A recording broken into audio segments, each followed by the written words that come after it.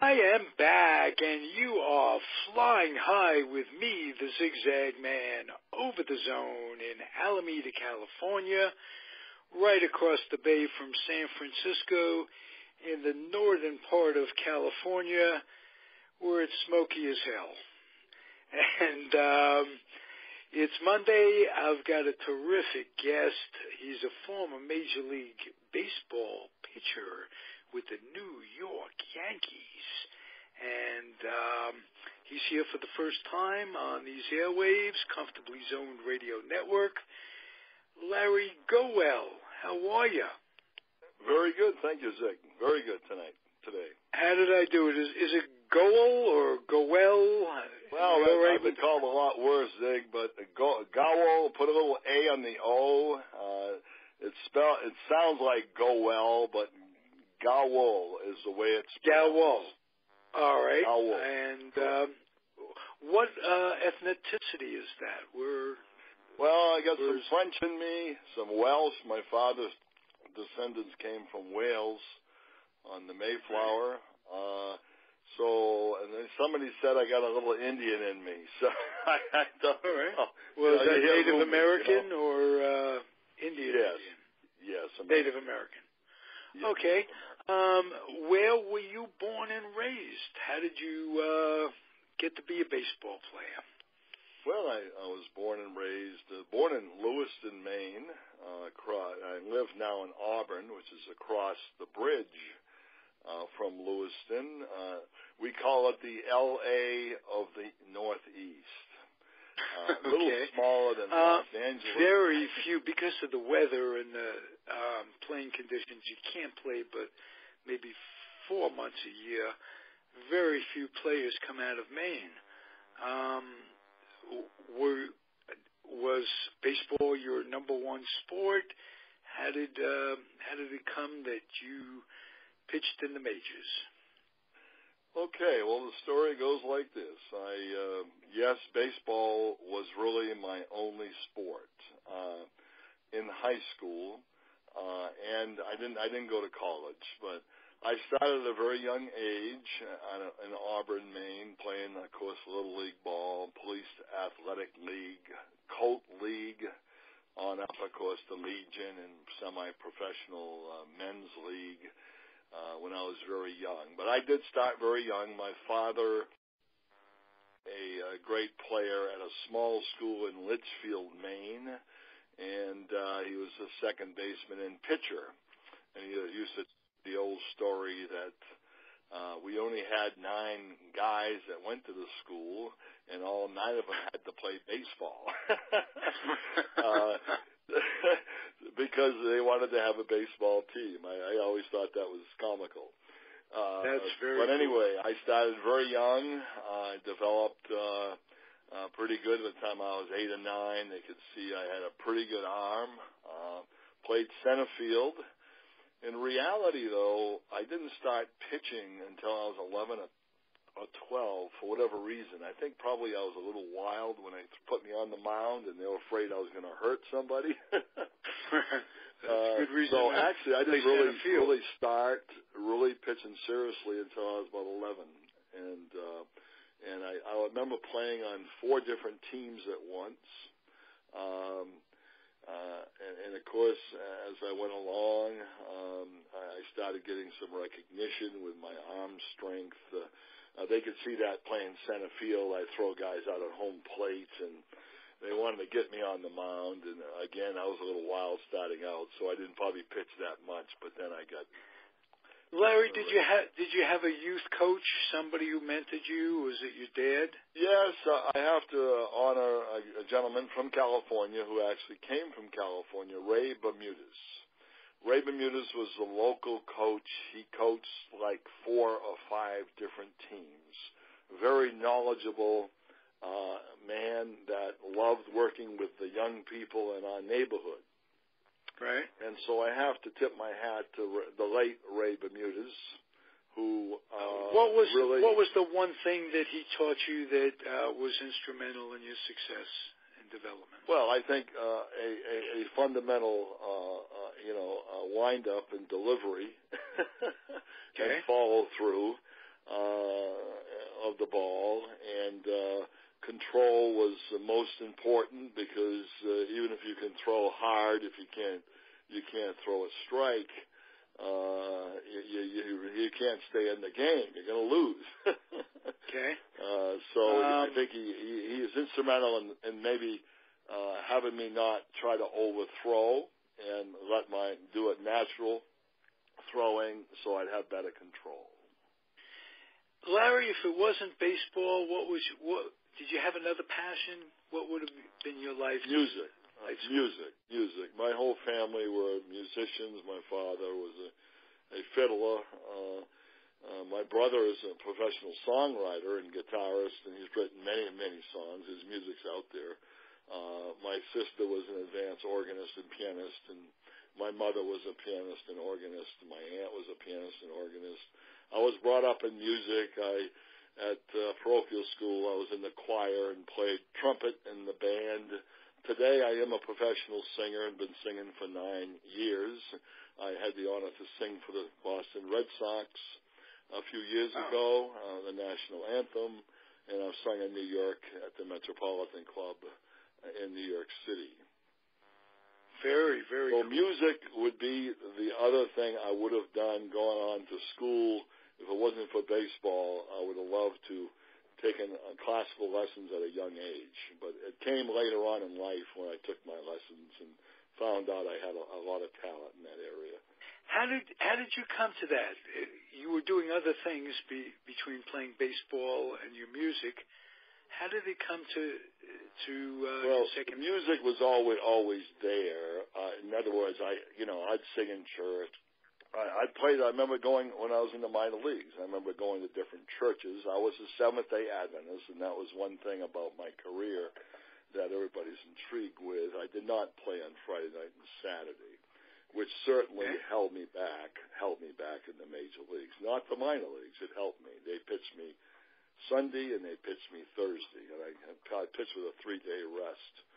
And so you were like imitating Sandy Koufax, is basically that. Well, he didn't play on Young Kipper. I think it was. No, I know. Felt like every weekend, but I was not available at the time.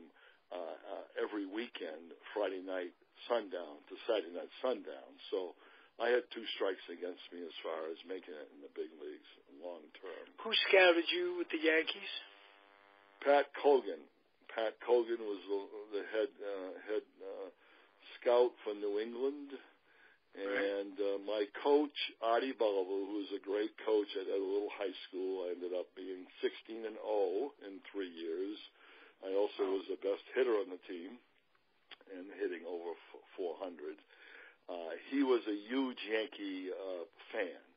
And obviously in my sophomore year, junior year, he started to see that I was a major league prospect, and he made sure that the head people of the Yankees would get over here to see me pitch. I was scouted. Did the Red Sox get involved at all? Because you were basically Frank Malzone was there in a game. I pitched against what they call St. Dom's, a Catholic school, and I remember hitting 2 home runs and pitching a no-hitter that day.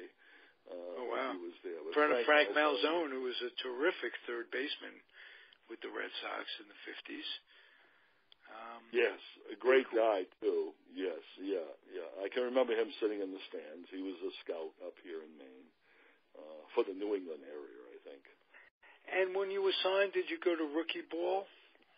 Right off yes, the bat? I signed in 1967. I was a 4th-round draft pick, 61st in the nation, which is unheard of up here in Maine. My status and my value went way up when in American Legion baseball, I pitched in the playoffs for the state of Maine, Auburn Legion against Bangor Legion. And I pitched a 1-hitter on Friday, a 9-inning game. I had 1 day off rest, which was Saturday. I didn't pitch. And they pitched me again Sunday, and I pitched a no-hitter. And then in the second game, I threw out a guy from home plate in the air from 340 feet after pitching 2 games in 3 days. And there was a lot of scouts there, and they said, this guy has got a rag arm. he can throw all day, and that's when I became a major prospect, and for the major leagues. The following year, which in my last year in high school, the head scouts were there watching some of my very best games, and right before the draft, I pitched against Lewiston High School, who is our rivalry across the bridge. And in that game, I think I threw the hardest I ever did in my life. I struck out 19 in a row. I think 2 guys tried to bunt on me, which we caught them. And I walked 2 and struck out 22 and pitched a no-hitter. And the head scout for the Yankees was right behind. And that was the day that I became a much higher draft pick than what they were going to get me at. I think I might have gone 10 or 15th round. And my coach said, Larry, after this game, he told me, you're going to go high. And I did. 61st in the country. Beautiful. You get a bonus. I got 60. I got 13,000 up front. I got 1,500, and I got the double A. Right. I got 3,500. It was added up to 20,000. I did end up collecting. In other words, each place that I went, I collected a bonus. When I got to the big leagues, I got another $45,000 or $5,000. So at least I collected all the bonuses that I. Larry, who told you were going to the big leagues? Bobby Cox. Oh wow! I was in West Haven, Connecticut, having a phenomenal year. They should have brought me up earlier. They brought up Ron Klimkowski instead. About the middle part of the year, I had won my last 11 games in a row. And I was pitcher of the year, I think, that year there in Double-A. And they brought me up. Of course, Bobby took me in the office and said that the Yankees have called, and they want you up there, get in the car and get the Yankee Stadium. And I said, wow. I said, about time. This small-town guy from Auburn, Maine, is going to make it to the show. Who was the first person you called? Huh? Who was the first person you called? My father. Yeah. Cool. My father. He was my biggest fan. And he met you. Biggest braggart you'd ever want to meet. And he met you in New York. Am I correct? So yes. My whole family came from when I started my first game. Of course, we all knew it a couple of days prior, or a day prior. The Yankees were losing at the end of the year. We lost our last 5 games. So we got into 4th place, had no chance to even go to 3rd place. So I pitched my first game in relief in Milwaukee, and I came after. I think I came in for Sparky Lyle, I'm pretty sure. And I pitched 2 perfect innings. And so we had lost a couple more games, and Ralph Houk said, Larry, we're going to give you the honor to start the last game of the year. We're not in it. We want you to show your stuff like you have been, and they're certainly going to be here next year. They gave me all the optimism that I was going to be with the Yankees in 1973. I was one of the last ones that was cut, actually. But anyway, so I got the opportunity to play that game and got the opportunity to pitch against the great Jim Blomberg. And finally I got my hit, my only time at bat. I got a double off Jim Blomberg in Yankee Stadium, a 3-2 high fastball. And do you remember what number you wore? I wore 45. All right. I want you to listen to this. Now batting for the Yankees, number 45, Larry Gowell, number 45. How's that sound? That sounds great, Zig. You got that down really good. That's my only talent, Larry. I can't sing, I can't play baseball, but I could imitate Bob Shepard of the great St. John's educator, who was the voice that I heard growing up as a kid in Yankee Stadium. It was Yep. pretty cool. Oh yes, he was fantastic. Yeah. So did you shiver a little bit when he announced your name? Oh well, again, you work your whole life and you dream of a moment in time where you're going to walk into a major league stadium and you're going to perform. No, I don't think there's any human being on earth that would say that they're not nervous and their legs aren't shaking somewhat when they walk onto that field and go to the mound for the first time. Which one of your teammates greeted you and helped you when you first came up, and who kind of ignored you and dissed you? Oh, ignored me. I don't know. I don't recall anybody ignoring me. I think who helped you, Larry? I who think made you feel good about being a Yankee? Made me feel good. I think. I remember when I went out for the first time in Milwaukee, and he said, "Larry," he says, "you're here because you deserve to be here, and you got the stuff to get these guys out. So just keep throwing your stuff. Don't worry about it. I'll handle it behind the plate. I throw down a sign. You just throw your pitch." I said, "Okay, Thurman, that sounds good. I'll give it my best." Not too bad. And you were like the final cut in the next year in spring training? Yeah, I was the final cut. Yeah. I had a few bad games that weren't super. I pitched pretty good, but I had a game or two. Again, I'm still fighting the Adventism, and they thought they would change me. They thought, of course, that I would change my religion. They had me actually roommate with Lindy McDaniels, who was a Church of Christ minister, and they actually tried to convert me to another religion. Did you ever get to meet Vaughn McDaniel, his brother? I never did. No. Oh, just curious about that. They were two brothers that played in the majors. Yep. Vaughn was with St. Louis. Well, again, I was only up there a short time. I was up there during spring training. I was up in the major leagues for only 1 month.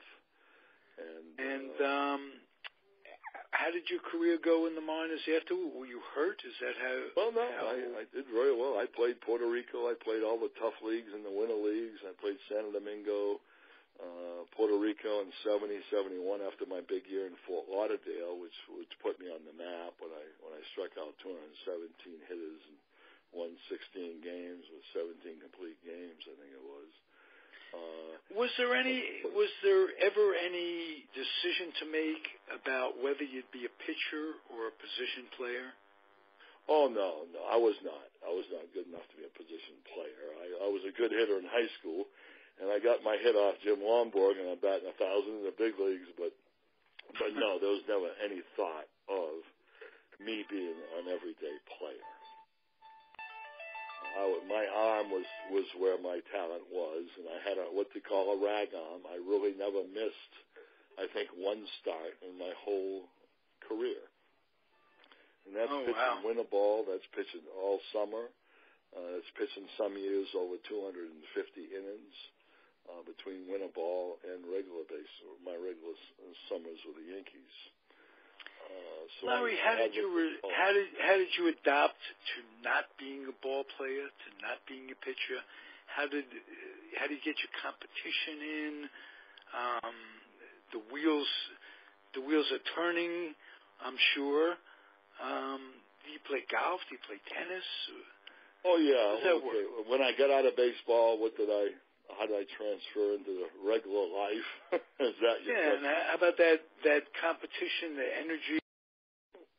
Yeah, I played slow pitch softball. Okay. And I remember hitting a lot of home runs and hitting 680 or whatever. I went into the insurance business after getting out, which worked out pretty well. And all right. And I played golf, and I played slow pitch softball. I remember going to Florida and some all-star teams from where I lived, and we went all the way down to play some good teams in Florida. And I enjoyed playing slow pitch softball. Could hit the ball a long way, and that was fun. I play a lot of golf today. I'm semi-retired, but I'm singing a lot. I do about 150 concerts a year, so that at 69, almost 70. I'm staying very active. I play golf 3 times a week, and I have my singing in this part of my life. Say somebody wanted you to sing at their bar mitzvah. How would they get in touch with you? Hey, just give me I'm right on the internet. Or it doesn't have to be a bar mitzvah, Larry. No, it doesn't. Just call me at 207-318-4128, and I'm happy to do a gig anywhere. I just go. Okay. Do you have a Facebook account? Facebook. Anybody can find me on Facebook at Larry Gowell. Just put in Larry Gowell. I also have a baseball page, Larry Gowell, New York Yankees. Nice. I also have a baseball card that just came out, and it's by Topps. And I just put it out 10 days ago.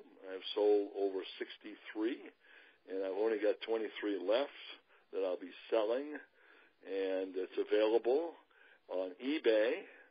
Just go to eBay and put in my name. You had a Topps card when you played, and you're just getting reproductions of the card? How does that work? Right. This worked this way. Somebody called me about a month and a half ago and said, Topps is selling your negative on eBay. Topps never put out a card on me because I was not in the major leagues long enough. Right?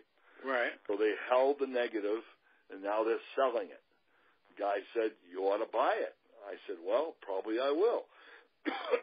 So I went ahead and bought the negative. And then I thought, I want to make up my own card because many people ask me, do you have a card? And since I was the last pitcher to get a hit before the DH, that baseball's in the Hall of Fame, I figured that maybe I might have a market out there. And sure enough, through Facebook, I've connected with many Yankee fans all over the country. I've just got an order today from Florida. Come from California. I got one guy that bought 7 of my cards as a collector. Wow. I bought 7 of my cards, and I'm only making up 96, and some of them I'm giving away to my family. So it's a very limited edition. Fritz Peterson has been promoting it for me too. So the whole thing here is that card is connected to the designated hitter rule change in 1973. As Ron Blomberg was the first hitter up, and I was the last. Absolutely was. He was a guest on these airwaves, as a matter of fact. He was? Yes, he was. Oh, he was. And what a terrific guy, a Jew from the South. From Georgia. Ron and I are friends. We're in connection with each other. I saw him in Portland, Maine, here a few years ago, and he's done very well. In signings, and he's done very well as the first DH.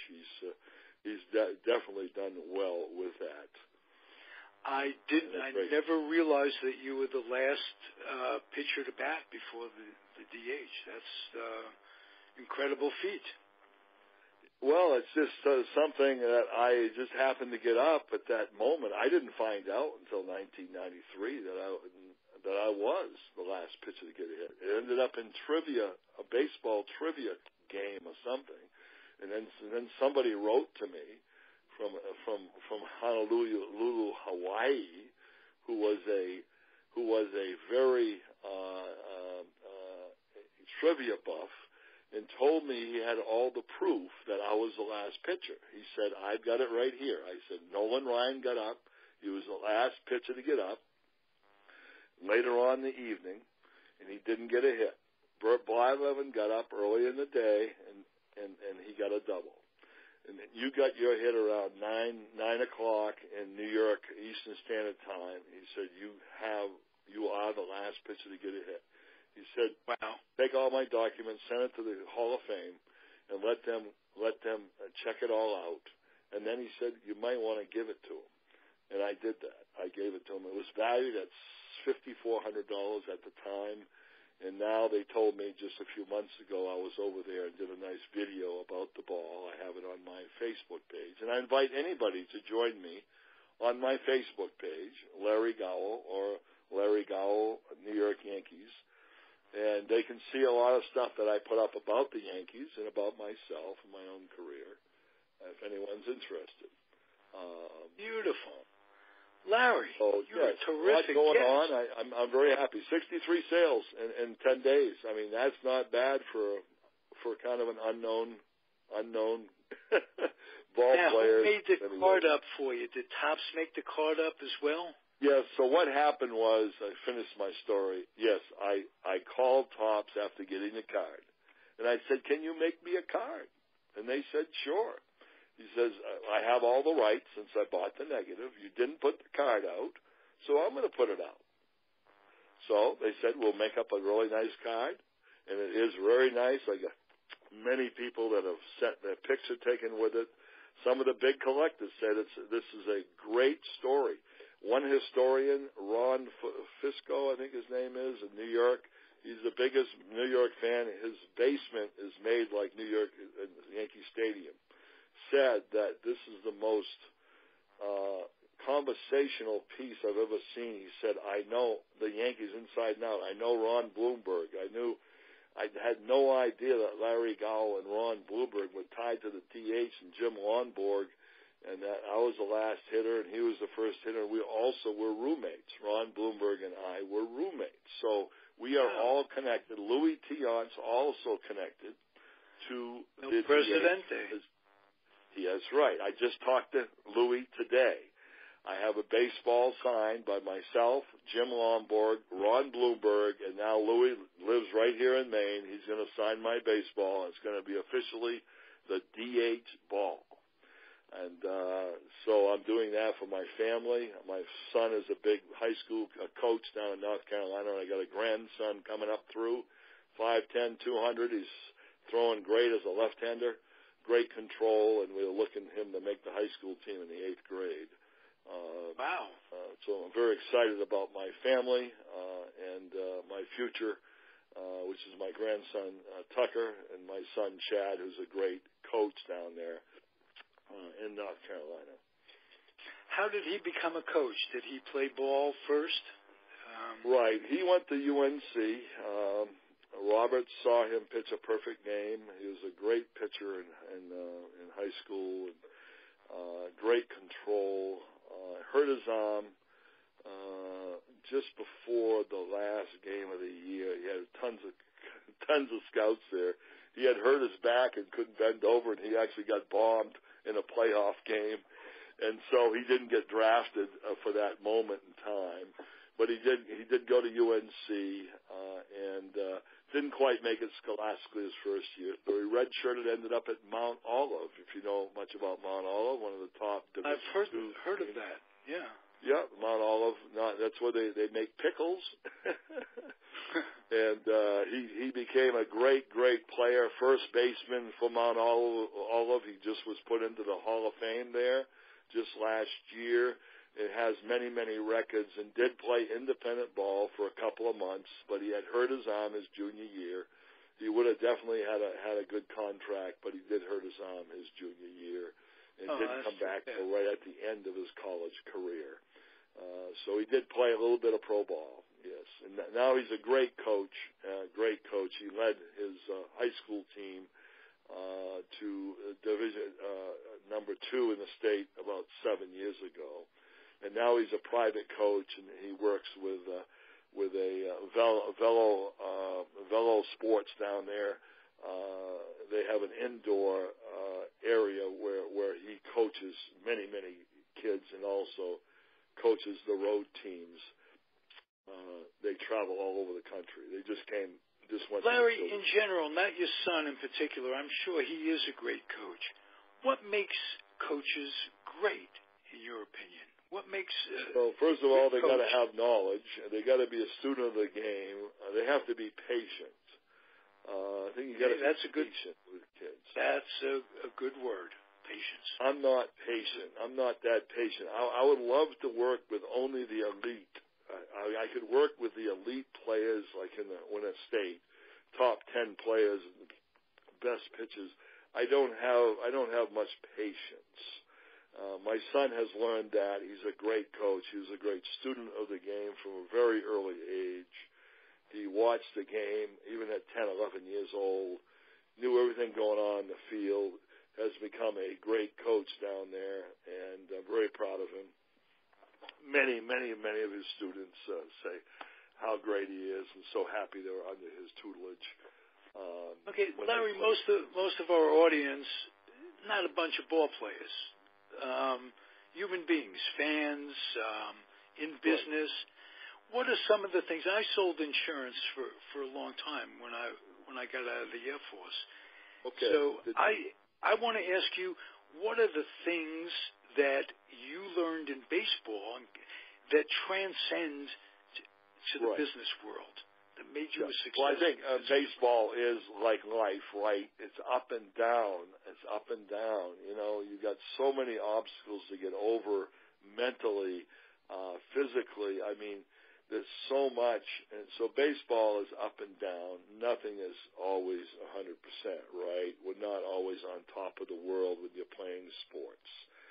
So I think in real life it transcends over into perseverance, confidence, believing in yourself.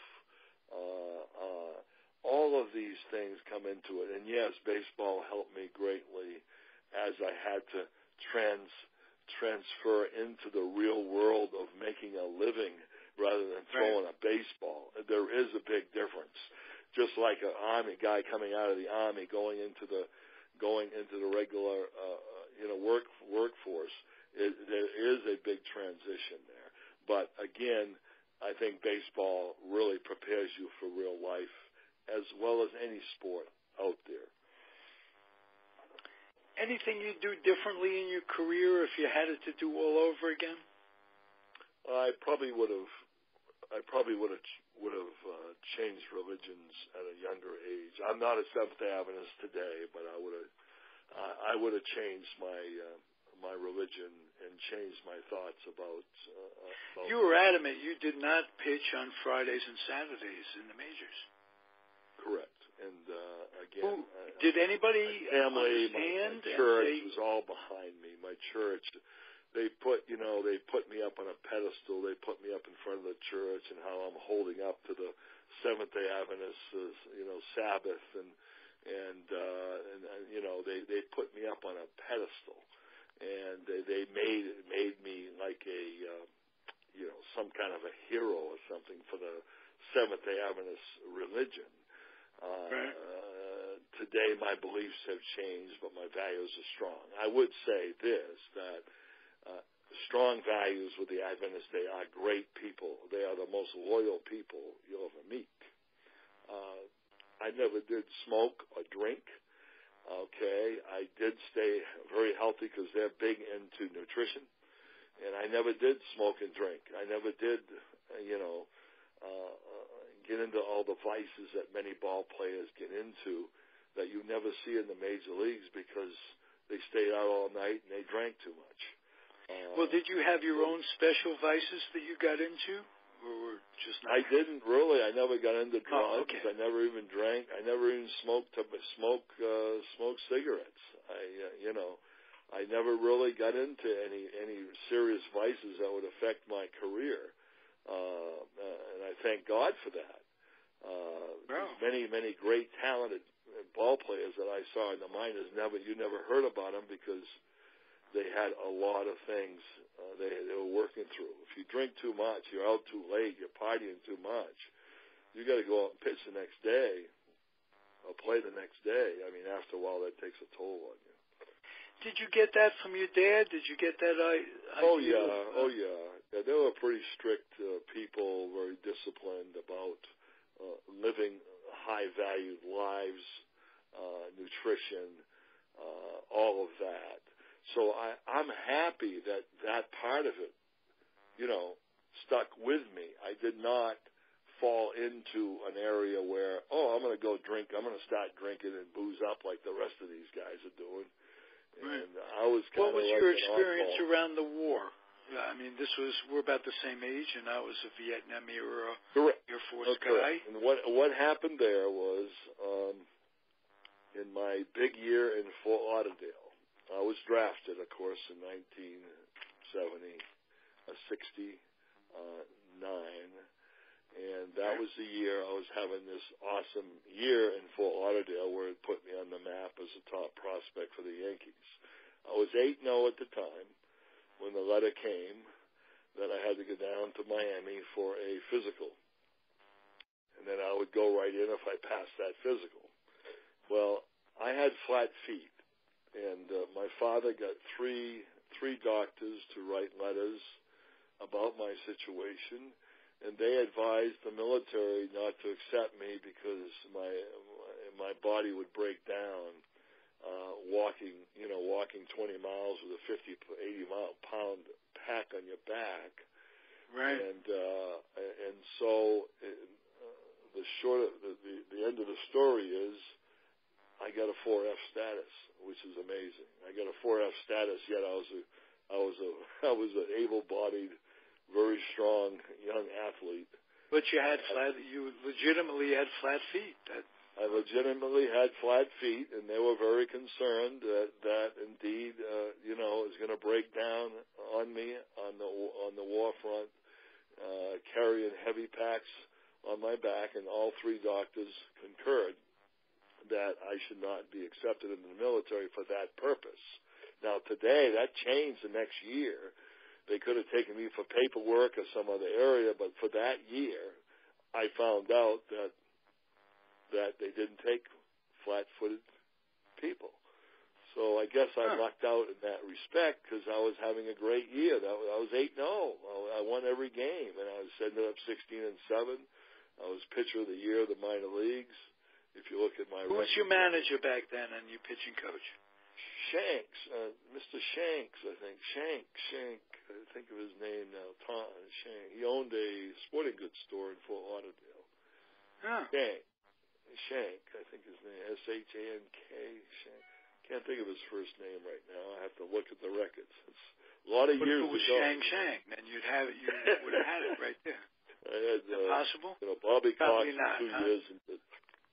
There are all kinds of names. They're not going to give a guy the same name, right? Right. All right. We got that straight. Last thing I want to ask you, how did you, I saw a picture of you and our mutual friend, Marty Appel, on Facebook the other day. Yes.